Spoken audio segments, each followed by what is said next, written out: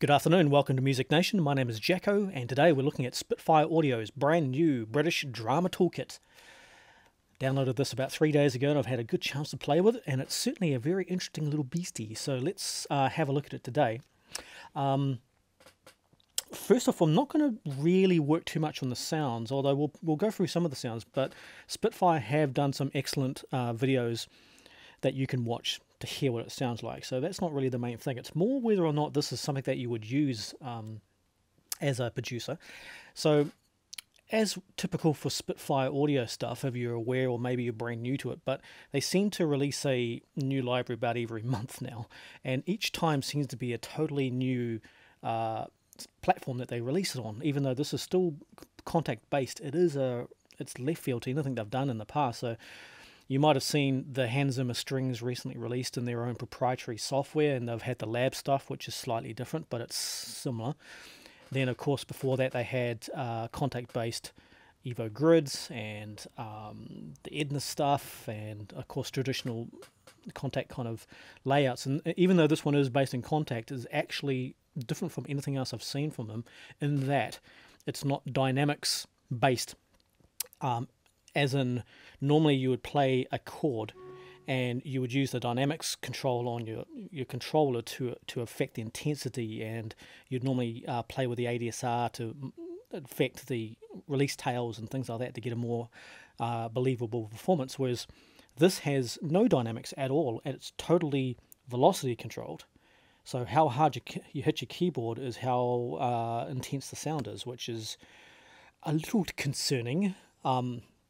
I've never been a fan of that kind of approach. It's never really worked for me in the past, and when I first got this, I was like, oh, I don't know about that.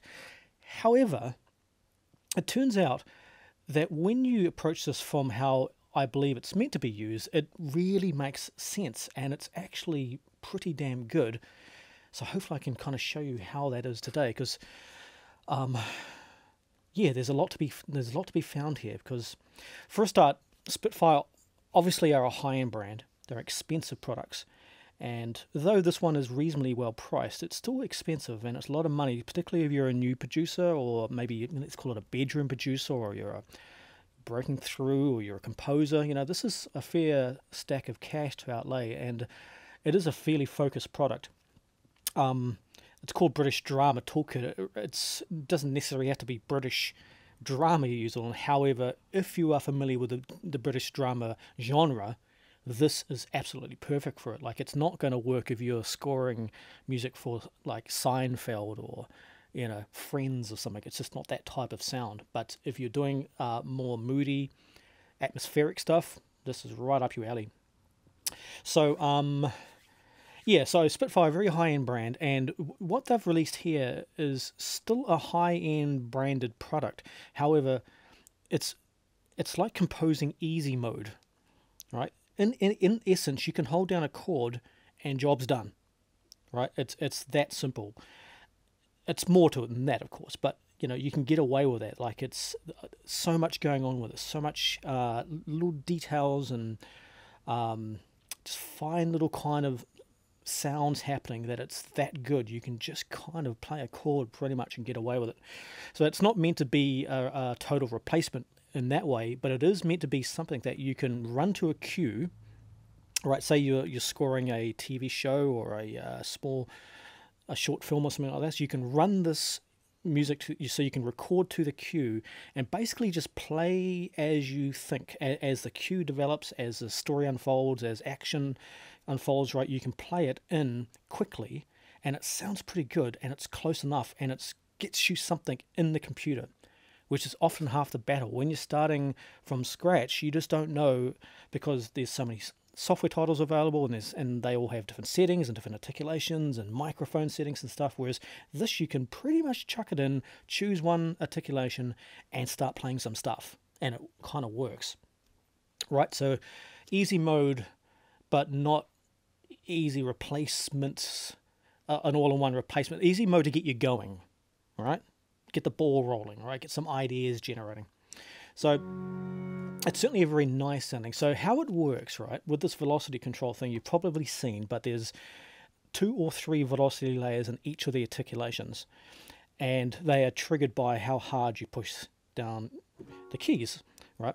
And it stems back to actually how they've recorded it, which is a story in itself. They've, according to the manual, they're a little bit hush-hush about it actually, but according to the manual, it's recorded in their HQ. And if you don't know, Spitfire's HQ is in the back end of London somewhere. It's basically an office block. But they do have some nice studios here. So they've recorded a band of some description. And judging by the patches here, it contains at least a violin, viola, cello, double bass clarinet, flute, and piccolo. Maybe 2 or 3 of each, I don't know. But at least that many players.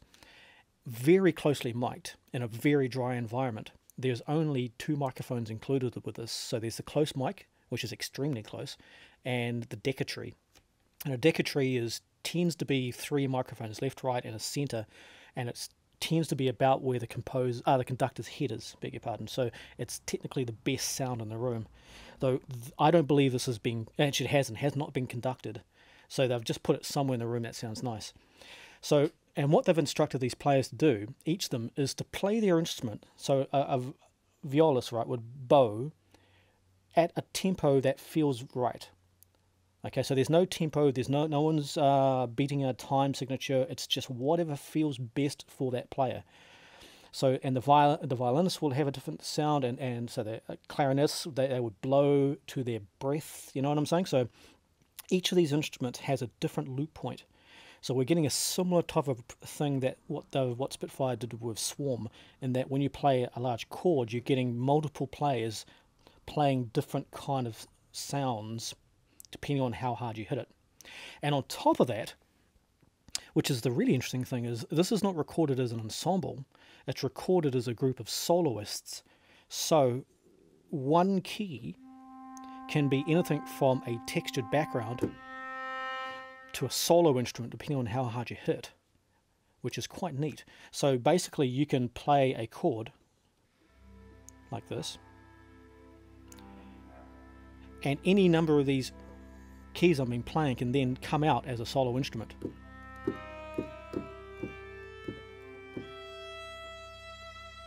And then sync back in.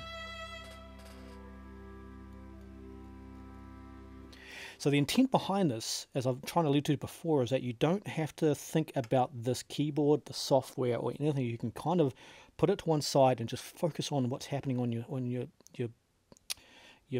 footage. So let's just have a quick play here. So we could be watching some kind of B-roll, and we've just got a nice textured kind of background going there. And then maybe like a little bit of action happens.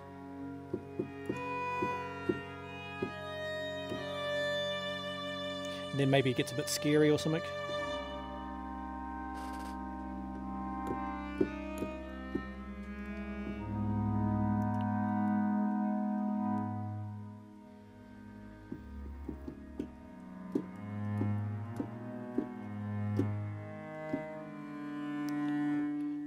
Right, so in a very quick way, you can just kind of get some scratchy ideas down. And since it's all MIDI, you can then go back and either overlay it with other libraries or replay it in, whatever you like. But you've got something in your computer, which is super cool. So, yeah, so it's a collection of individual soloists, right? So you can play a solo anywhere you want. And the only thing really defining the solo is how hard you hit it. So there's at least 2 velocity layers, sometimes 3. In this case, we're looking at this main patch here, which does have 3. So a very soft would be in the texture range, a bit harder would be in the soft range, and really hard is up there in the solo range. So you've got quite a bit of scope there to play with.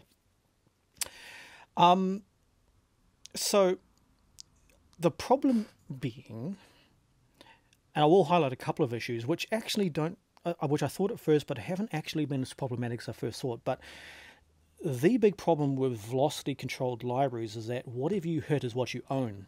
So if you're playing and then you hit that note there, I can't change it. See, nothing works, right? No, you just, that's what it is. The only way to change it is to re-trigger it. So if you're playing and then you accidentally whack it too hard, too bad. Or you don't hit it hard enough, tough. So you have to be quite skilled at how well you're familiar with the feel, which is good. You can. It is quite forgiving. However, if you just if you're doing a beautiful soft piece, then you just accidentally, it's like, it's done. You can't back out of that. You can't just quickly turn that into dynamics or something. So that is one thing. Although I do have a quick little hack, so to speak, to get around that. But I'll talk about the second problem, and that is the balance between the textures and the solos is also uncontrollable. So even if you have a nice texture running, the solos have to be this loud, because it's in the solo kind of level of velocity, right? You can't change it.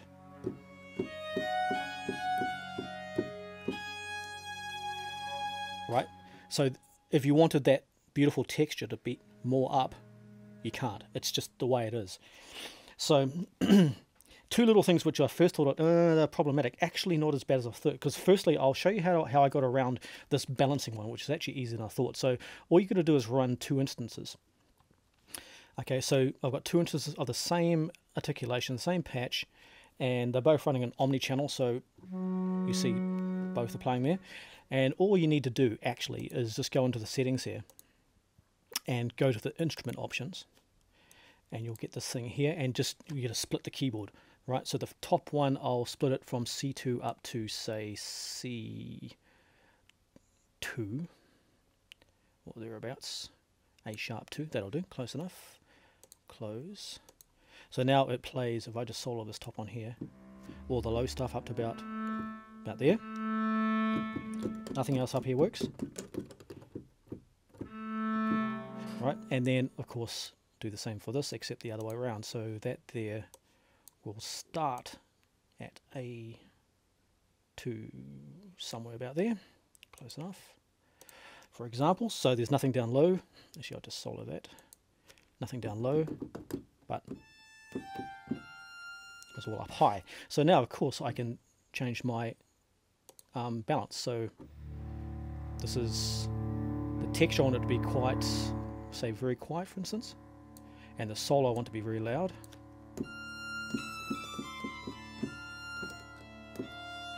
Or perhaps you want it the other way around, so you want like a nice check texture and not so much of the solo. So let's go really quiet. Lovely. And then solo even less, say.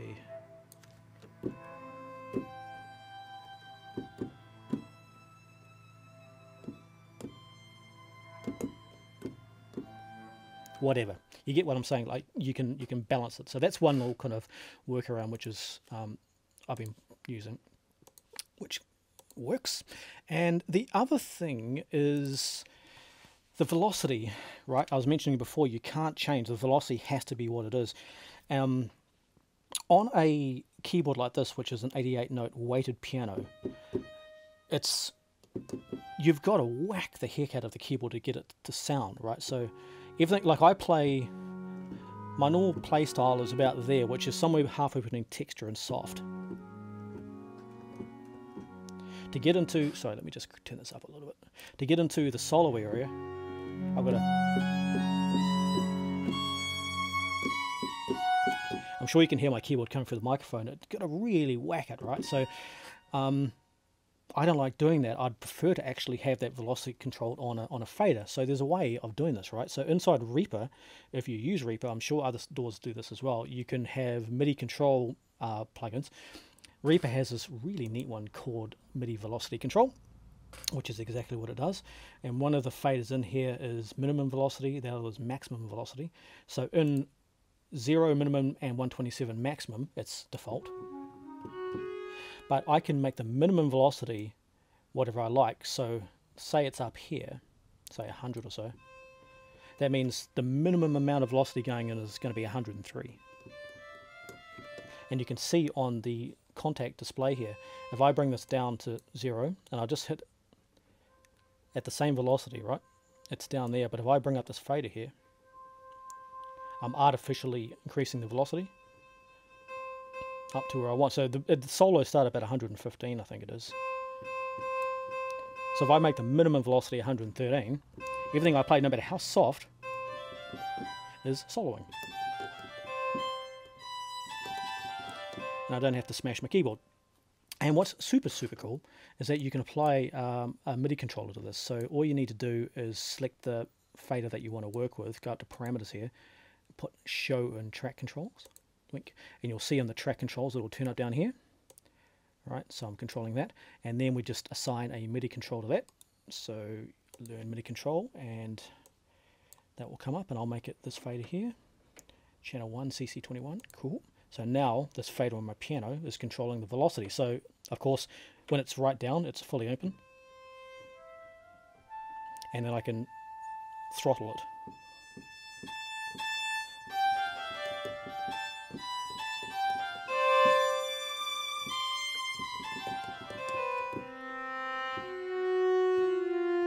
Because I think the problem with bashing your keyboard, you lose the feel, you know, like if you've got this beautiful kind of subtle thing and then you get a whack your keyboard, it's like, I can't get that, you know. But with the velocity being controlled by fader, it's kind of fake velocity because you can't do a ramp up. I can't change a note once it's been triggered, but I can only change the next note. But it's better than trying to smash a keyboard, I think. So there we go. So there are a couple of little tricks that I've found out which help. So getting into the sounds themselves, of course, fantastic. I mean, I'm not going to go through all these sounds because Spitfire kind of cover this in great depth, but they're looking at what you get. You have a main, you have an ensemble patch, and then you've got individual pieces, individual instruments. The main is a collection of all the individuals arranged smartly. Right, I'll go through them in a sec. Ensembles are the individual instruments arranged in little banks, and then of course individuals are individuals. If you go into the advanced menu here, you can actually load up individual articulations if you want to save on resources, which is probably a good idea to actually have them all split out. But if when you're learning and you're starting, just start with the main. Main is very nicely done. So each of these articulations, if you're brand new to the world of Contact and Spitfire, an articulation is a collection of samples.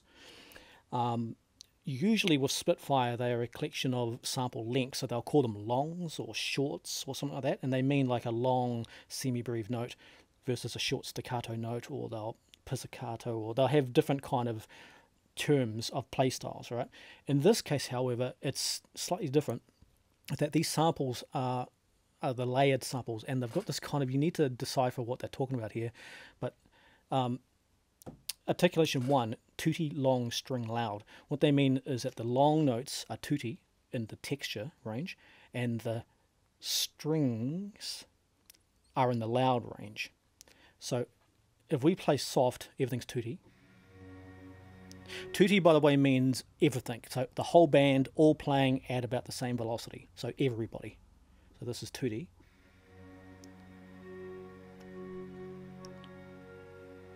And then when I hit into the loud, it then goes to strings. So tutti, everybody.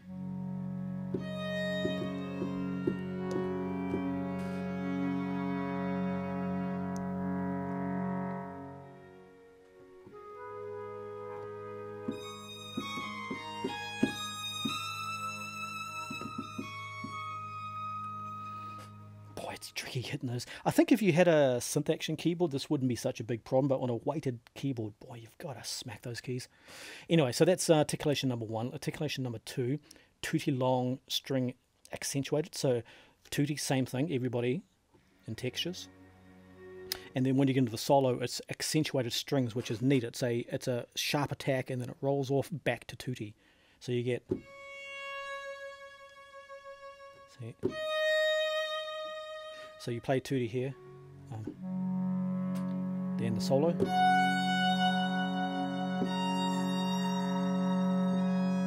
So the idea behind that is you can do like a nice little melodic kind of solo up here.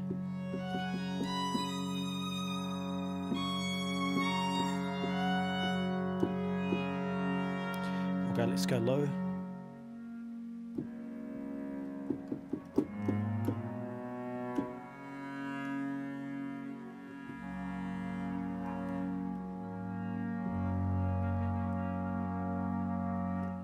Lovely.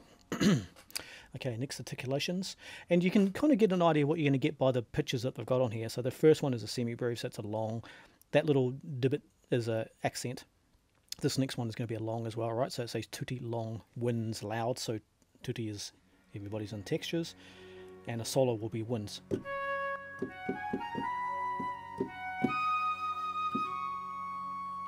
Cool. Next one, PP means very quiet. So tutti will be super quiet and the solo will be long. And in fact, you can see here, this is one of the ones that has 2 velocity layers. The solo, soft.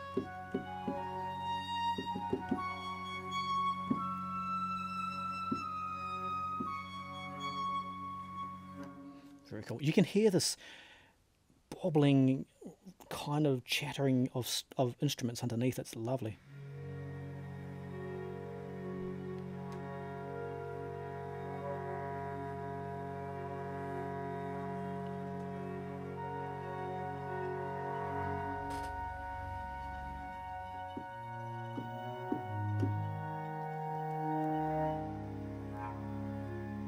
I love the breath. It almost sounds like a vinyl record. Listen, if I can just do this really quiet. You can on some of the wind instruments, all you can hear is breath. It's brilliant. Okay, next articulation. Strings in the texture range and then loud woodwinds on the solo range.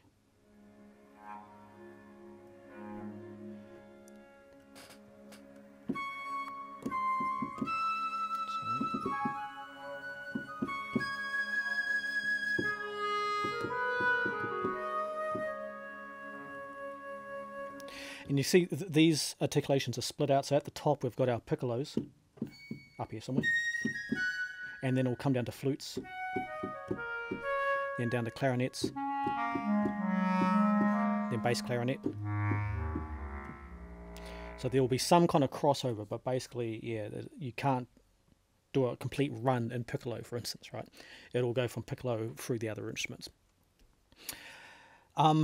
Another point, actually, I've just kind of remembered I should tell you about too, which is a little bit tricky, is of course you can't hold a triad note chord with your expression pedal, right? The pedal under my desk here. If I hold that, so it makes more sense. If I try and hold like a double-handed note, like that, right? Now if I try and play the solo, it's going to sound like rubbish because everything's being held. So this is a little bit of another problem you need to work around. You can only hold what your hand can hold. So if you play a chord here, I'm not holding the expression pedal, right? The whole pedal. Now I can solo. And vice versa, I can hold on this hand and solo down here.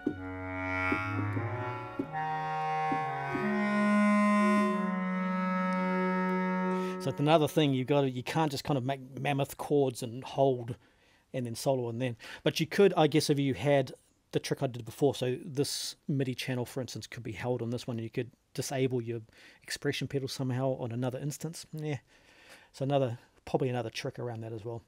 But out of the box, yeah, this is a problem. One hand has to be ensemble and one hand has to solo. Either way, you can't have both. It just won't work. So for better or for worse, you can only play probably 5 instruments at the most. If you can play a 5-finger chord something, I can't do that. I can do like 4-finger chords. So another little slight limitation. And now let's move on. Next articulation, the PP is strings and soft woodwind. So strings is texture. And I'll play woodwind solo down here.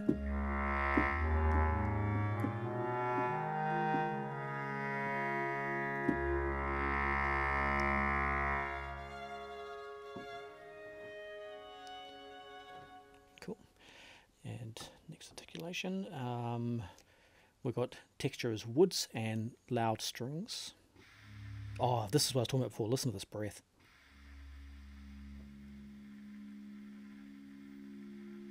Crazy, eh? Sounds like a vinyl record. Actually, ugh.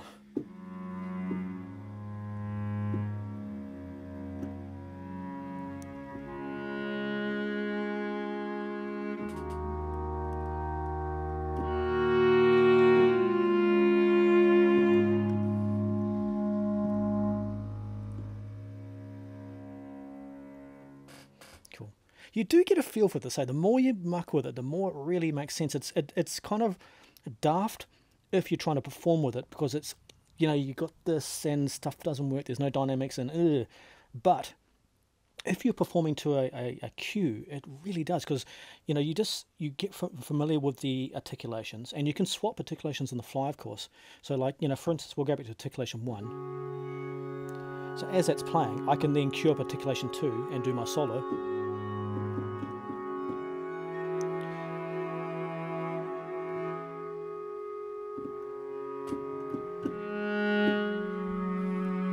Then maybe articulation, that one there, I like the woods for the solo.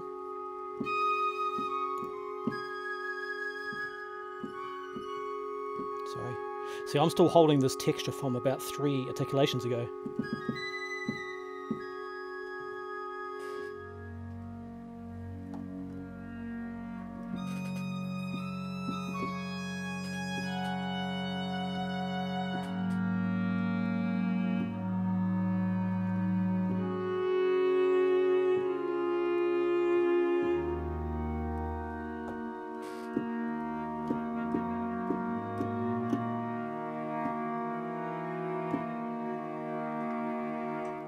Oh, I love this so much.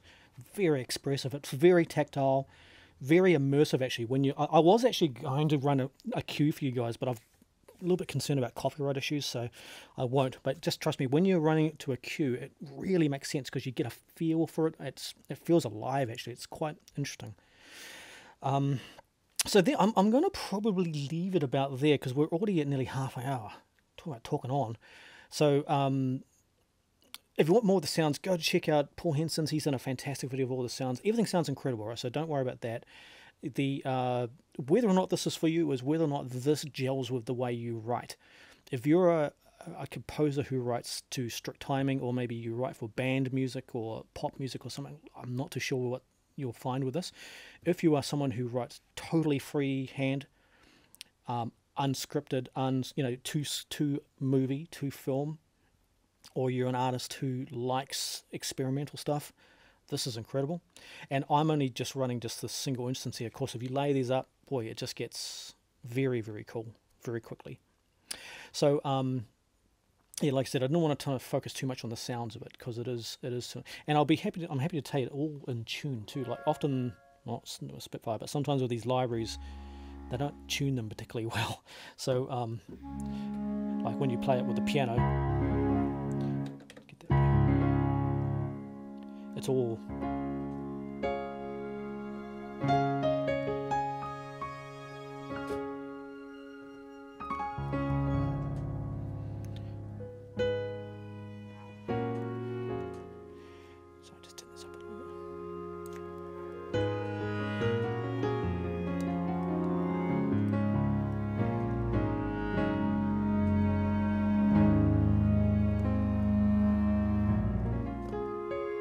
So yeah, great, awesome tuning. I love how the band have their own time signature. Like it's all just thrown to the wind, right? They just play as sounds best, and it really does sound very incredible, very lifelike. So anyway, there we go. An overview, a little bit of a layman's perspective on it. Hope this has been helpful, and if you have any questions, fire away. Or of course, jump onto Spitfires and ask them. They're very nice guys, and they'll definitely reply to you. So, thanks. This has been Jacko from Music Nation. Say Music Nation. Blah. Stay tuned. We've got more videos to come. It's late in the evening. I'm so sorry. More videos to come, and this is it. So, thanks so much. We'll catch you on the flip side. Bye.